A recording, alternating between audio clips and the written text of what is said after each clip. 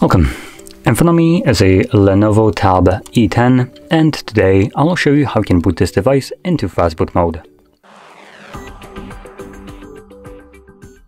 So to get started, you want to hold your power button and select power off. Confirm it.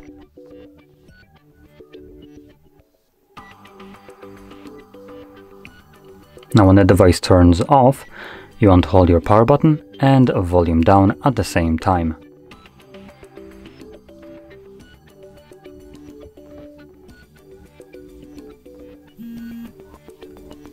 Yeah, so now it's off.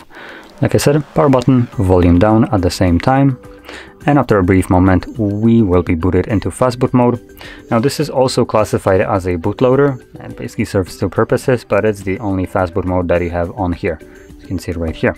Now there is a couple additional options that I can perform from here. So by default it has selected start, which if you confirm it using your power button, it will take you back to Android.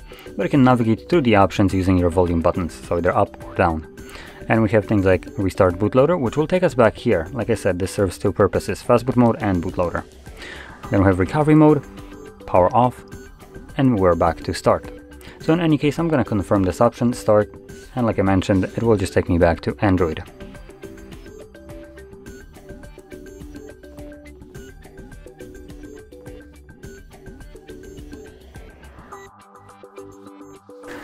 And as you can see, we're now back in Android. So, if you found this very helpful, don't forget to hit like, subscribe, and thanks for watching.